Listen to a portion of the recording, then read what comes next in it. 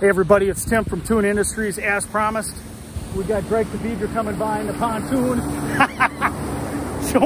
showing the Pontoon TV mount. We call it Toon V. Part of the reason it's on a pontoon, the other reason is that it's a TV. So there it is. I think everybody gets the idea.